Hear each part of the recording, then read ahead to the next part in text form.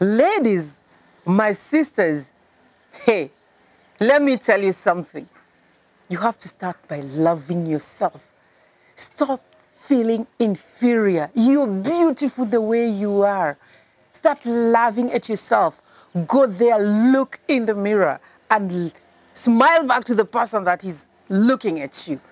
And once you get outside, the world will see, you know, they will see the portrayal that you have. Let's just not start looking at, I want to be like this, I want to be like her, I want to be like her, I want to be... No, no, no, no, no, no. We are all different.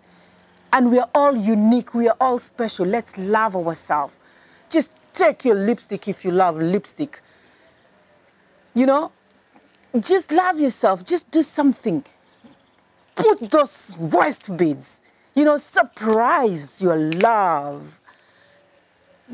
Don't just sit there with stockings in your head and all these tracksuits and everything. Hey, changamuka, dada, changamuka, changamuka. If you don't do that, somebody will do it for them, and you will be there complaining. Just be it. Unleash the fire. We are fire. Hey, I don't even have words for that. Women just wake up from the slumber. It's not because that you got married that now you just live yourself like, you know, for... No, no, no, no, no, no, no. Even if you have those stretch marks, just sachet them. Sachet them. They have a reason. Yeah.